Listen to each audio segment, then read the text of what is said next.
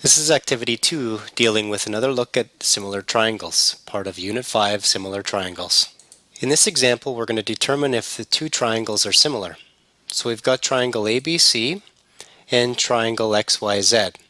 In each of the triangles, there are two angle measurements that are identified. In triangle ABC, we've got an angle measurement of 80 degrees and another one of 35.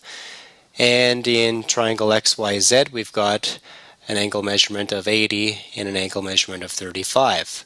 So at first glimpse, it appears that these two triangles are close to being similar. However, if they were truly similar triangles, it would be the case that angle A would also be equal to angle X in these triangles. So let's have a look at each of those angles. First off, let's take a look at angle A.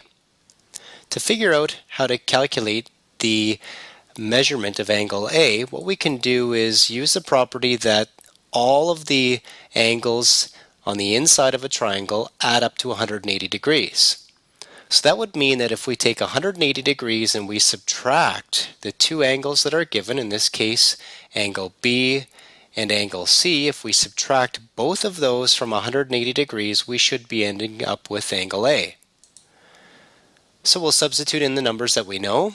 Angle B is 35 degrees, angle C is 80 degrees, and if we perform this subtraction, you should find out that angle A is equal to 65 degrees.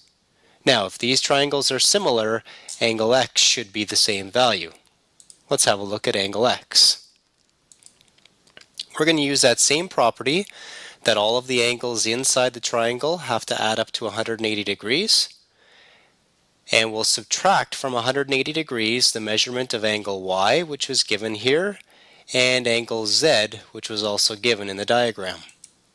Subbing in the values that we know is 35 degrees and 80 degrees. And if you perform that subtraction, you'll find that angle X is also 65 degrees. So we have angle A equal to angle X, angle B is equal to angle Y, and angle C is equal to angle Z. Therefore, it is true that triangle ABC is similar to triangle XYZ because the corresponding angles are congruent or equal.